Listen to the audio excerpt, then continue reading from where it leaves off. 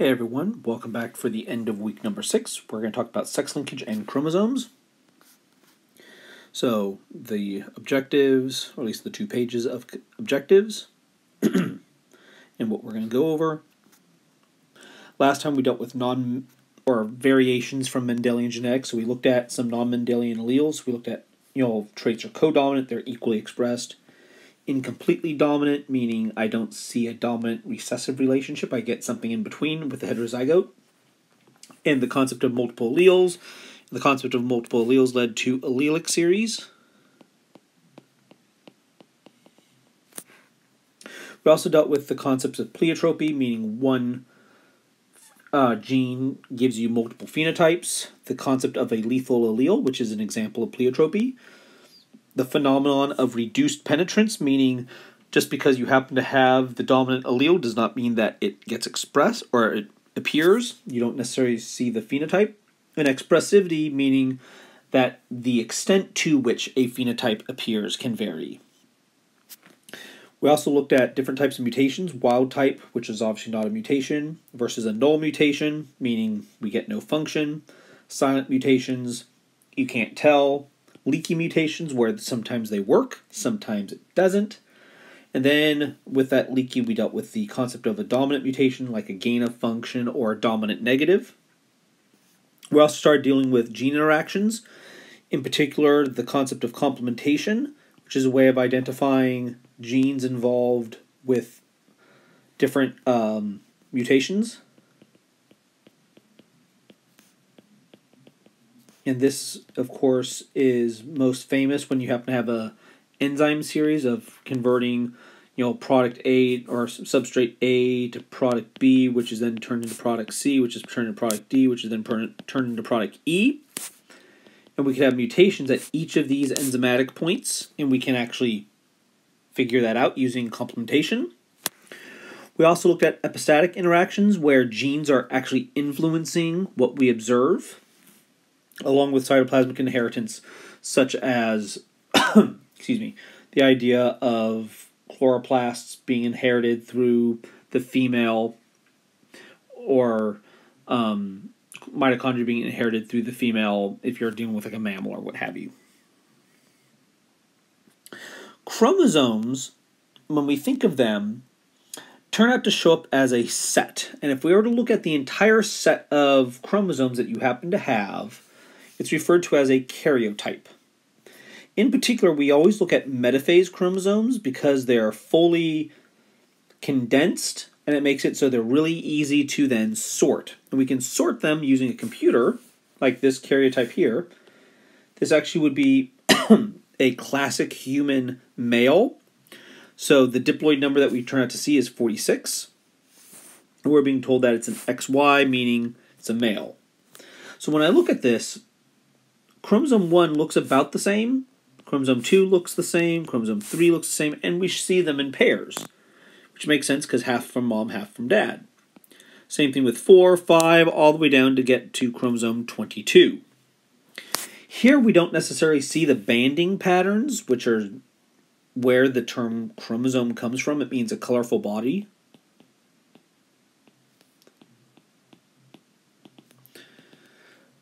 But there turn out to be, if you were to stain these chromosomes, there's banding patterns. And we can actually observe and see that, oh look, chromosome 1 have similar banding patterns, whether it comes from mom or dad. When I look at these chromosomes, it looks like 1 through 22 is always going to be the same. No matter what human I look at, 1 through 22 will be the same. But then we happen to have these last two. We label these last two as either an XX or an XY. And it turns out, classically speaking, females are XX and males are XY. One of the catches that we need to keep in mind is I'm speaking broadly and under a historic lens.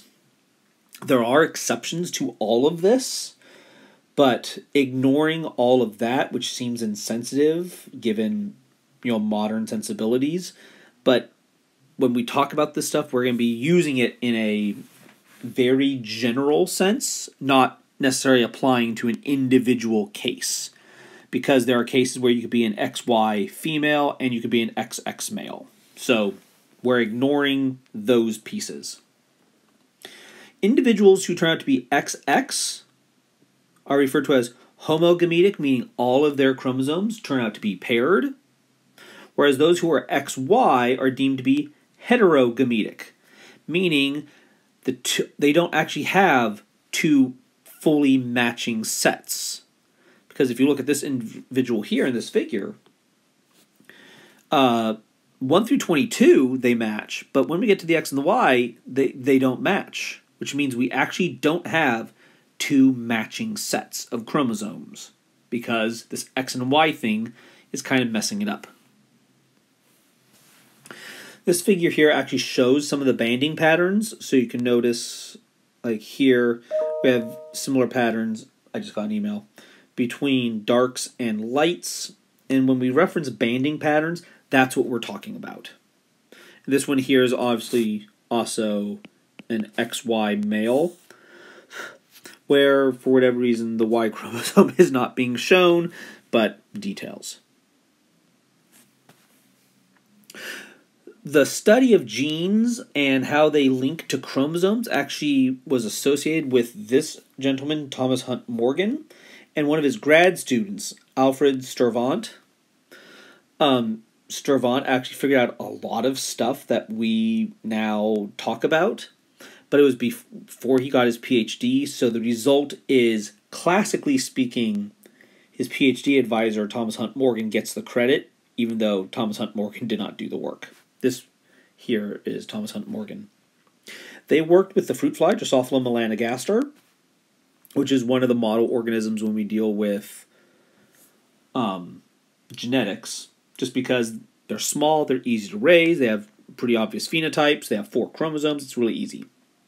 But like I said, the two of them noticed that there was a relationship between genes and chromosomes. And they also started to notice, as we saw in that previous slide, how some chromosomes seem to differ between male flies and female flies.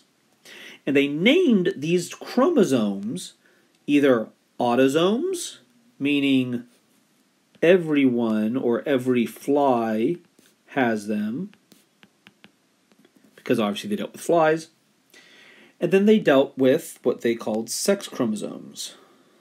And these sex chromosomes differed based upon the fly's sex.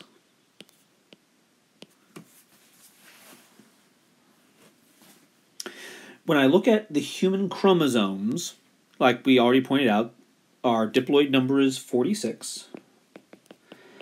There are actually a whole bunch of them, and each one turns out to be associated with different types of diseases. So in our lab, we're actually looking at different diseases for each of the chromosomes because each lab is actually assigned a totally separate chromosome.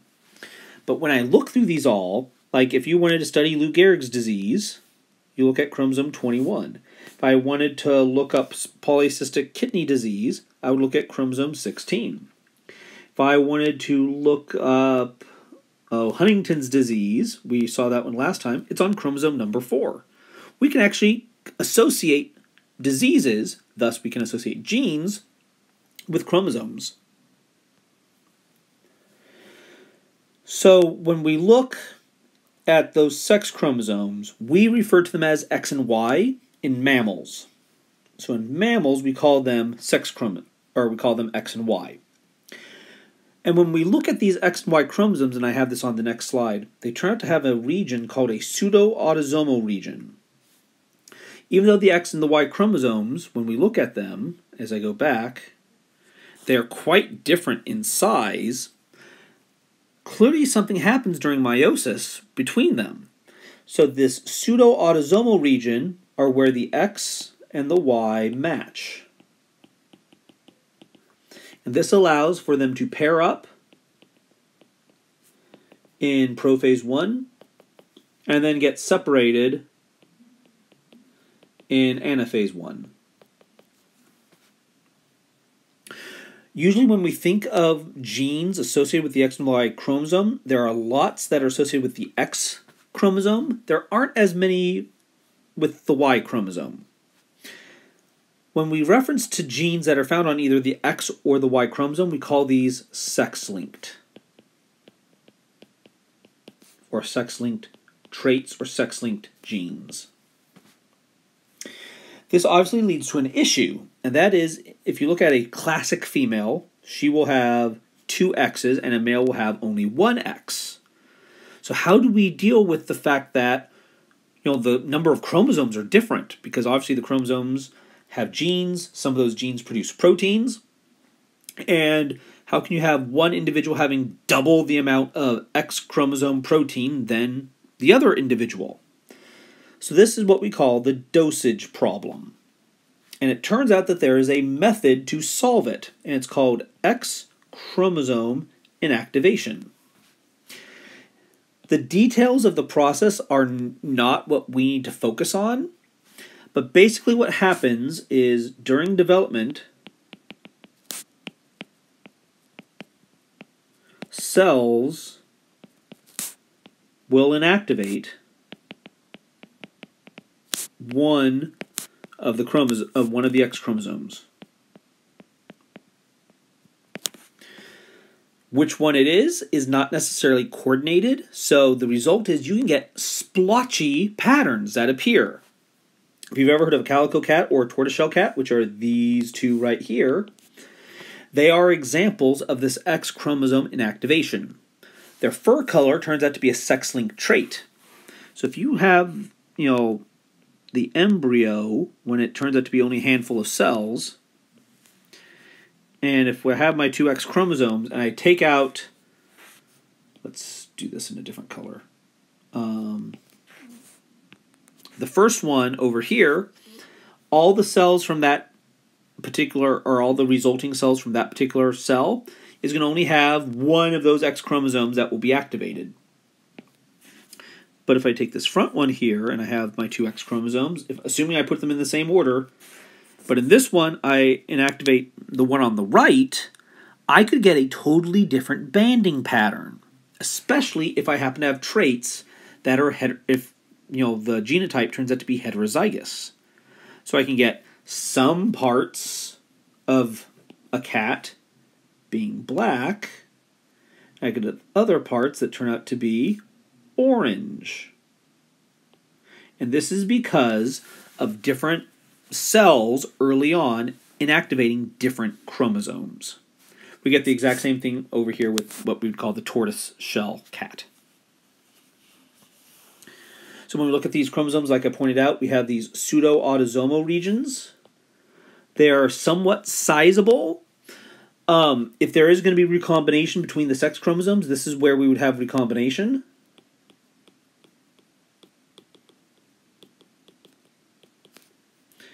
The catch that also happens, and this is one of the things I pointed out to you at the start of class, is the SRY gene is right next to the pseudo-autosomal region. So every once in a while, it could be recombined, and then we get an SRY gene on an X chromosome.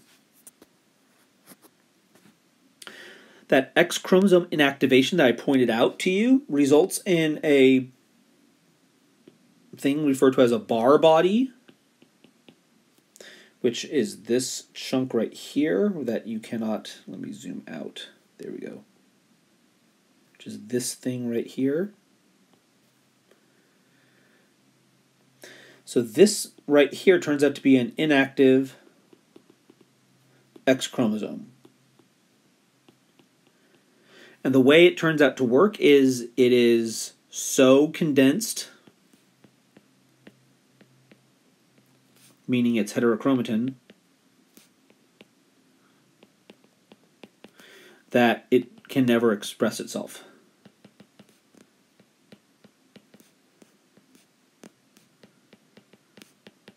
The entire chromosome.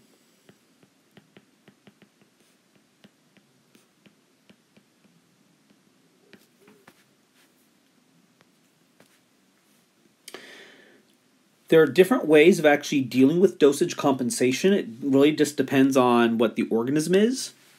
So when we look at us, mammals, what we will do is we'll take one of the chromosomes and we just inactivate it. Simple as that. For other organisms, what we actually turn out to do is we can actually double the amount of expression. So if you turn out to be XY, we just double the X chromosome transcription. So mammals, we cut it in half by just eliminating one of the X choices. With other organisms like Drosophila, what you do is you actually just double the transcription in the X chromosome in the male. But then we could also have this one here, C, which deals with a worm, C. elegans. And what we do is, if you turn out to be heterozygous, or if you're homozygous, we just cut down the amount of transcription done by each. So that it turns out to match the male. So there's various ways by which we can actually do this. There are other more complicated patterns that exist, but we don't necessarily care for any of those. When I look at sex chromosomes, there are patterns that can be found across different groups of organisms. So as I already alluded to, mammals, males are typically XY, females are typically XX. When it comes to birds, however, the males are homogametic, and it's the females who are heterogametic. Which means if you're doing a problem that involves sex chromosomes or traits linked to sex chromosomes, you do need to pay attention to if it is a mammal, or if it's a bird, or if it's a lepidopteran. So lepidopterans are moths and butterflies. Dipterans are things like flies. Hymenoptera, so Hymenoptera turns out to be bees and wasps. They actually follow you actually either have 2 X chromosomes or you are haploid. You only have 1 X chromosome. So XO means 1 X chromosome. So depending on where you are, it changes what the X chromosome or the sex chromosome patterns are. Because you all know I'm obsessed with the platypus, this figure here are the sex chromosomes of the platypus. So it turns out that the platypus has 5 X chromosomes, and the male would have those 5 X chromosomes paired up with 5 Y chromosomes, and it's always together. The part that is somewhat interesting is they don't necessarily match, as you can see here, they do not necessarily match the X or the Y chromosome in mammals for the rest of what we call eutherial mammals, so the ones that have a placenta. But part of one of their chromosomes, actually 2 of them, end up matching one of the bird chromosomes. It's actually really strange.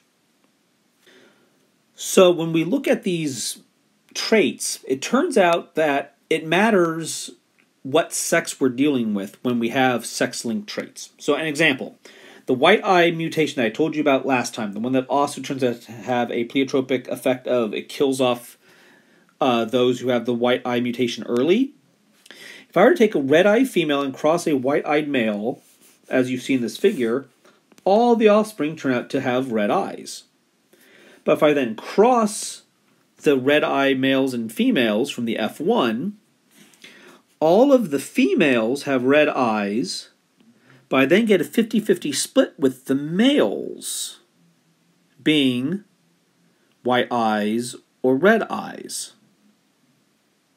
Which is kind of, okay, so clearly something's going on.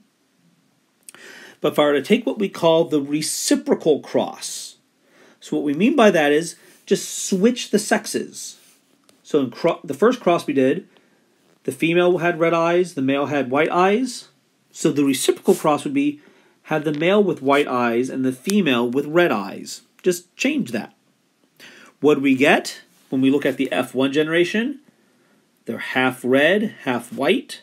All the females have red eyes, all the males have white eyes. And when I start looking at the offspring, I get 4 options. Half of the females have red eyes, half of them have white eyes, half of the males have red eyes, half have white eyes. The fact that these 2 crosses do not give you the same results is evidence of sex linkage. It is one of the big telltale signs that, wait a second, we definitely have sex linkage. The fact that we're getting something different showing up between males and females, okay, that could be a little sus.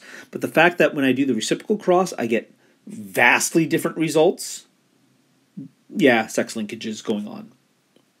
We also can note that in this particular case, once we start working out the details, is the male only turns out to have, if I were to start to apply symbols, only 1 allele. Hey, that violates Mendel's law of segregation, and the answer is yes, it does. So, for the male, in this particular case, he is always going to be deemed to be hemizygous. Not homozygous or heterozygous. Always will be hemizygous, because there's only 1 copy. Also of note, when we write down genotypes for anything that is sex-linked, typically if it's on the X chromosome, what we're going to do is we're going to write X's, and then we'll write as superscripts whatever's going on in terms of the alleles. So dominant, recessive, capital letter, lowercase letter, pluses, minus, something like that. If something's on the Y chromosome, we would write it also as a superscript. So you always, for anything that's sex-linked, doesn't matter if we're talking XY or ZW, you always put the symbols as superscripts. This is actually what was going on if we were to look at this in terms of the actual cross that we had before, where in the first cross, the female happens to have 2 X chromosomes and carried the red eye alleles. The male is hemizygous and had the white eye allele. When we look at the second cross, it's the opposite. So the female has 2 X chromosomes. Both of them are white alleles. The male is hemizygous for the red allele. And as you go through from parents to F1, or here it says P1 gamete, so if we go to F1 to F2, we could follow along what's going on with the males and females, and you could actually see that there starts to become a pattern.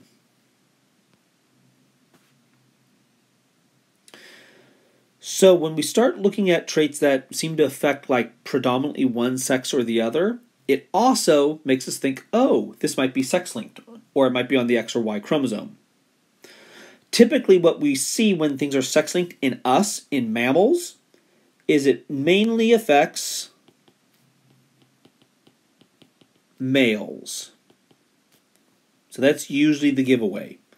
And if you see a trait that mainly affects males, it's probably a trait on the X chromosome. And then we, of course, refer to this as a sex-linked trait or an X-linked trait. Y-linked traits are insanely rare. And by rare, I mean there's like 3 of them or something like that. Some of you in lab, you ended up reading this paper here dealing with TBL1Y, and this actually turns out to be a potential Y-linked trait.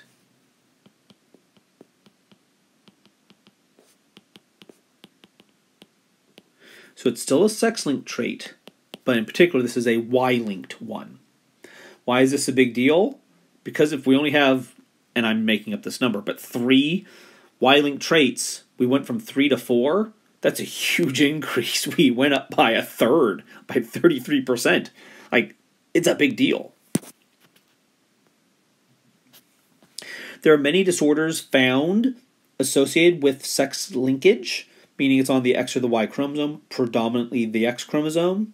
So among the ones that you've probably heard of would be like Duchenne muscular dystrophy, where your muscles don't work, male pattern baldness, always thank the mom, hemophilia, or at least one version of hemophilia where your blood doesn't clot, hypertrichosis, which is when you're really hairy.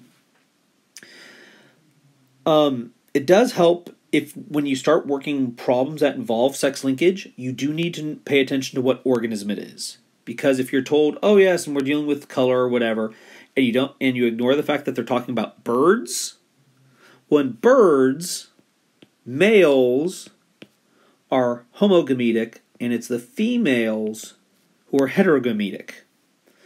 As opposed to if you're dealing with, say, flies, because in flies, the male is the heterogametic one, and the female is the homogametic one.